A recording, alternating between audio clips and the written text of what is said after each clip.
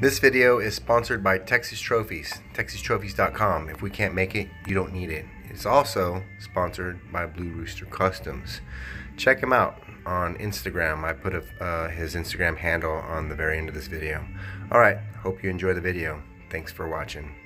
Okay, I forgot that I was maybe going to make a video today, but this is a piece of half-inch plywood, reclaimed. My sister-in-law needs a office chair pad underneath the bottom of her office chair so she can roll around on the carpet without getting stuck in the carpet. She has one of those plastic rubbery things that she's getting stuck in, so I told her I'd make her one. I found this reclaimed plywood. It's painted black, so it's a 3 by 3 foot pad where the chair's going, and then a little foot kicker right here. So I got my Forstner bit, and I'm making a hole here and a hole here to make the edges round. I made a little round thing right there too that I'm gonna get. I'm going to turn it over now and cut the rest of the hole. It got away from me right here, but I'm gonna round it over anyway, so you'll never see that. But the trick with a Forstner bit is if you go through and you get your hole so you can see it on the other side, you can go to the other side, drill through it, and then you have clean edges on both sides. So I'm gonna do that right now. I don't know how I'm gonna do it though. Let's see.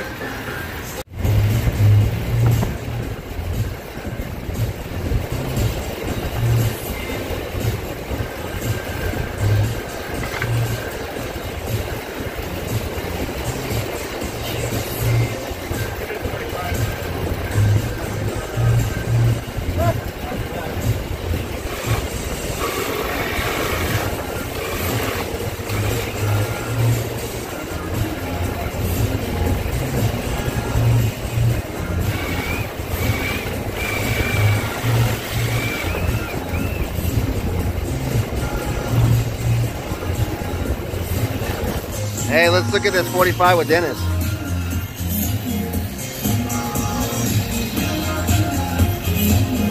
That is not acceptable here at Texas Trophies. You're gonna have to redo that one. That one's terrible.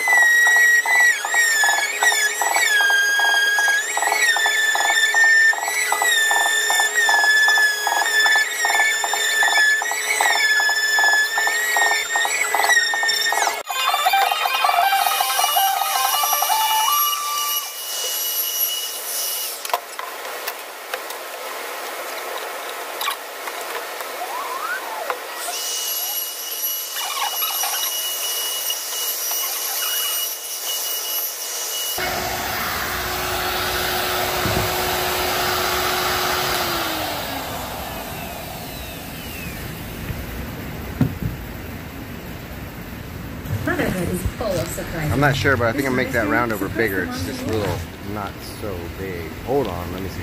So, I mean, I think it could be bigger. I'm gonna try it out on a piece of scrap and see if it works. I'll be right back.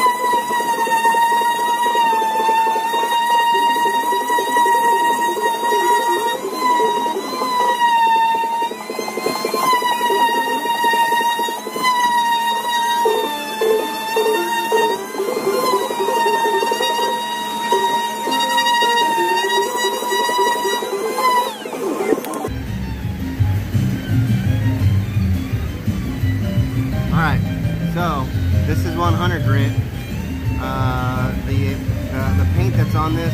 And I don't know if it's multiple layers or if it's just really tough paint, but it's on there. So my plan is to sand the black paint down until you can see grain, and then stain it like red mahogany or something, so it's got a black and red stain under it. Well, that's the plan. We'll see if it works out. If not, sorry, Kathy. But anyways, this is a piece of 80 grit from my drum sander over there, and I'm gonna put this on the sander and knock some of this paint out. All right, wish me luck.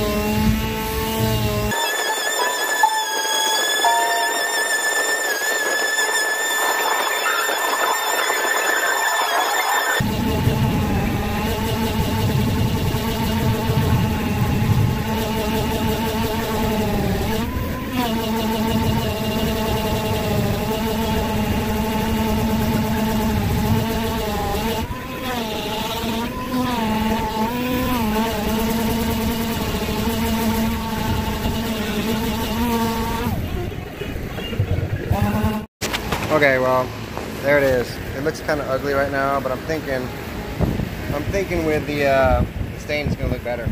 You can tell this has been painted multiple times. There's big dents. I guess this came out of a golf cart, a utility golf cart that they used at the airport or something. And I guess they threw their parts and tools and stuff in here and doing what they were doing. There's a big scrape right there. You know, it's just the bed of a truck. So I guess they painted it over and over. It's like, I think it's like, I'll think of the paint in a minute, but it's kind of rubbery when it's being sanded and coming off. It's coming off in little balls. So, but it's obviously been painted more than once, maybe 3 or 4 times. Anyways, that's as far as I'm taking it down. I'm gonna do a test, little test swatch of wood and see if it, see what it looks like with the mahogany on it. So. I'm gonna do that and then I'll get right back with you. Alright, well here's my test swatch. Rounded it over. I sanded it out. We'll see what it looks like. Hopefully it looks good. We'll get the red mahogany 225. Give it a little shake up there. Make sure it's not settled down on the bottom. This can's almost done. It's probably got about that much in there. So, it's a little old, but it'll be fine. It'll work out. Get this handy dandy thing here. Oh, it's got a little bit more than that. Okay, let's check it out, see what it does. I'm gonna get this edge first, 'cause I'm really excited about that. Well, it's pretty dark on this thing. It's pretty dark. I don't know if I like that. Let's try this part. Try this part here. It doesn't look too bad though. I don't know. Maybe I thought it was gonna be redder. Oh, we have this other stain here. It's called Provincial 211. Let's try that one. Alright, let's try that one. It's a little lighter. It's not as dark. I was expecting it to be a little lighter and you can see the paint a lot better, but maybe that's not a bad thing. I don't know.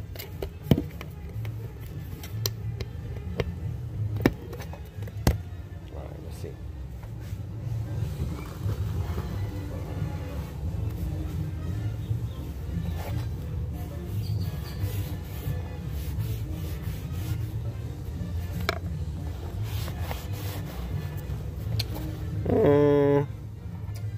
I think I like it better than, let me try Special Walnut. Where's the special? Oh, special. Let's try that. special walnut from here, but I don't think I'm gonna like it. I think it's gonna be too. Well, maybe not. We'll check it out.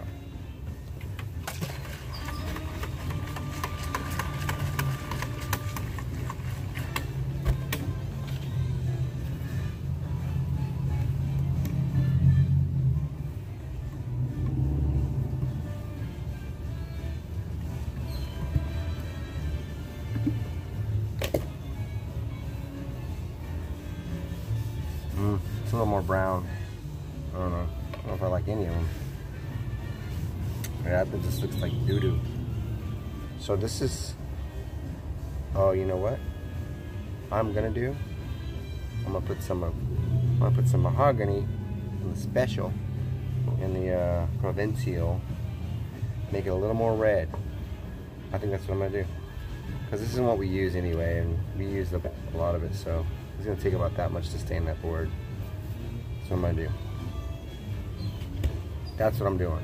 I'm mixing colors with stain, people. This is very high tech. Do not try this at home. You could end up with a different, cooler stain. I'll be right with you. Okay, so we take our, I don't know. We'll see what happens. Put that in there like that. That's probably going to be enough to stain that whole board. And then we'll take some of this red mahogany right here, and we're going to pour just a touch. Oh, you know what I mean? I'm going to use this thing here. Okay, we'll take some of this, about maybe about that much, and just go dribble, dribble, and that's it. I just want to get a little redder tint in that brown. Let's see if it works. Put this lid back on here. Luckily, I have one of these empty stain cans.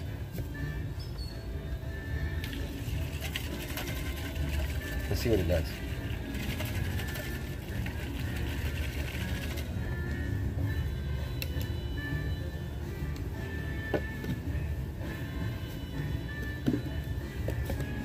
We'll squeeze this brush out so we can get a true color test. All right, let's see.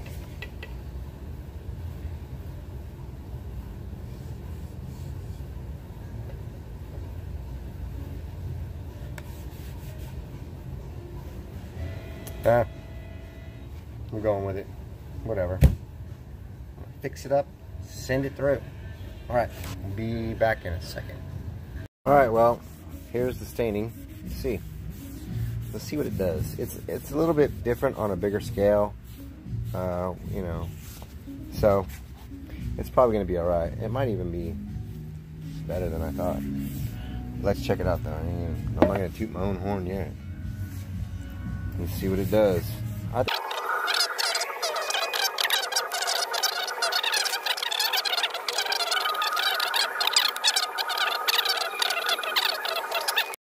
All right, well, there it is.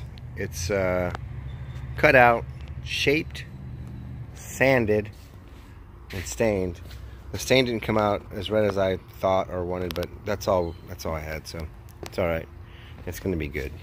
The black paint, you know, I was thinking that it would show through, but I think the grain just took the stain and did its own thing, you know. But it is what it is. I think it's going to be good. So then the next thing, I think, you know, you can find a piece of wood and call it reclaimed wood, and take a piece of something that someone else would look at as trash, and then, you know, do something else with it. And, you know, that's all fine and dandy, but, you know, sometimes you just need put a little pizzazz in it. Right there, a little monogram K for Kathy. Bam! What are you talking about? Oh yeah. So, I got this K cut out. It's out of cardboard. Julie cut it out in the laser room for me. Yep, I'm a cheater. I work at a trophy shop, and well, sometimes things work out for you. So I'm gonna trace that K and then paint it in with some white, and it'll be finished. All right, I'll show it to you while it's being painted. Alright, well I have it all, you can't see it but I can. It's outlined with pencil. I'm gonna paint this puppy in.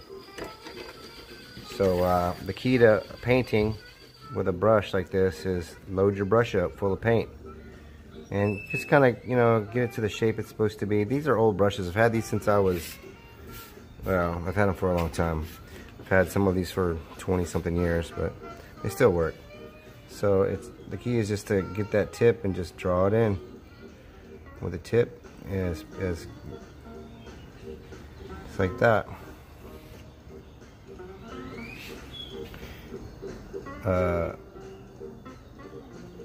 Rooster, if you're watching, don't laugh at me. My buddy Rooster is a pinstriper, and after I drew this, I thought to myself, man, I could have just given Rooster some money and he'd have done it real quick, but I can get this one done. So anyways, I'll be quiet for a minute and just paint.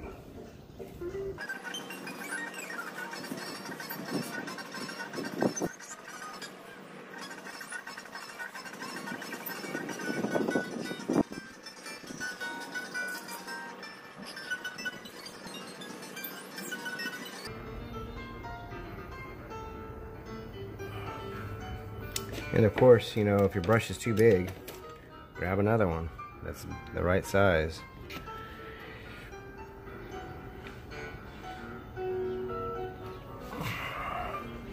So yeah, if you're looking for some pinstriping and you're in the San Antonio area, or if you're looking for some cool art and whatnot, look up Blue Rooster. He's on Facebook and he's on Instagram, Blue Rooster Customs. He's a good guy, real nice guy, real cool, laid back. He's a fantastic artist. Check him out.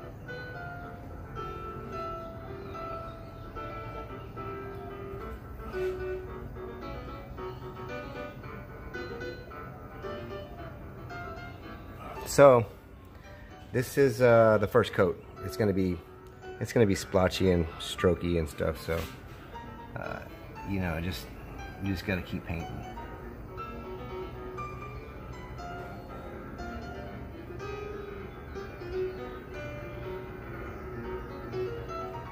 And it'll work out. 2 coats, it'll work out.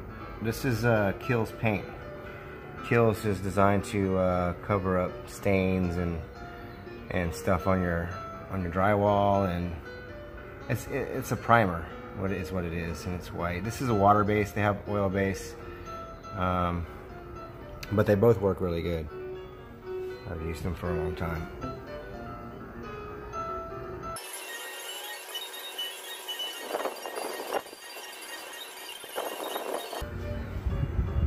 You kind of want to keep your hands out of the wet paint. I already have one white spot over here, but it's gonna be all right. I'll be able to work it out. It'll be fine.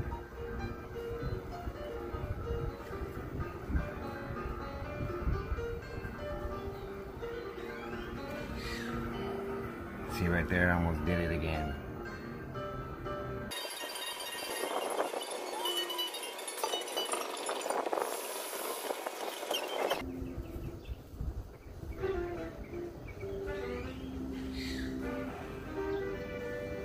My dad taught me how to paint like this. He was Air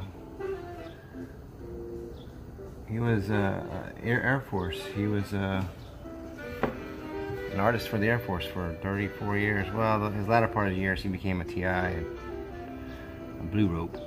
But the beginning of it was he was an artist for the Air Force. So I got to play with all of his paint brushes and India ink and all kinds of good stuff. So he showed me some stuff. Thanks, Dad.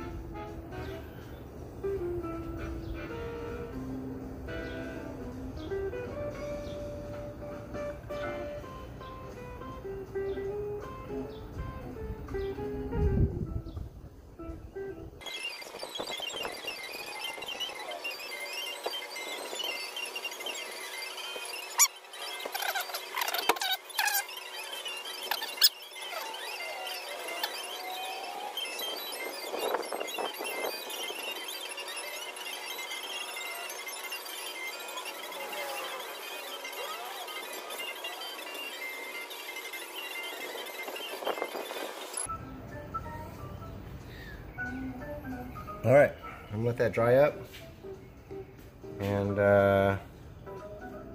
come back and give it another coat, and that should be it. This Kilz is pretty good. Flatten it out a little bit so there's no big brush marks that I have to worry about later.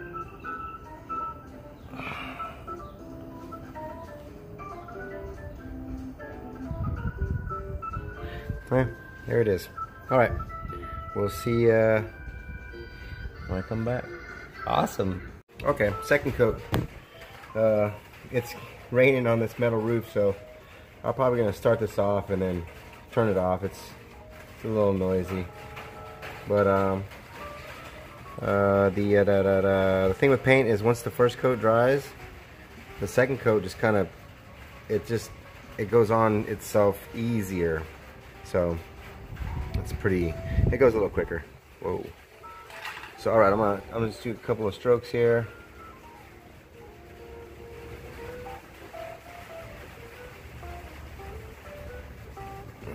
There it is.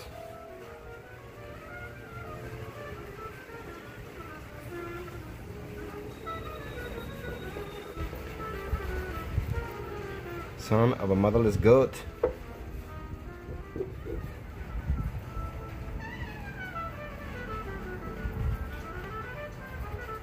I opened up that paint can and got paint on my hand. Blue Rooster would not do this. He would have done it correctly the first time, and he'd be done already. So, all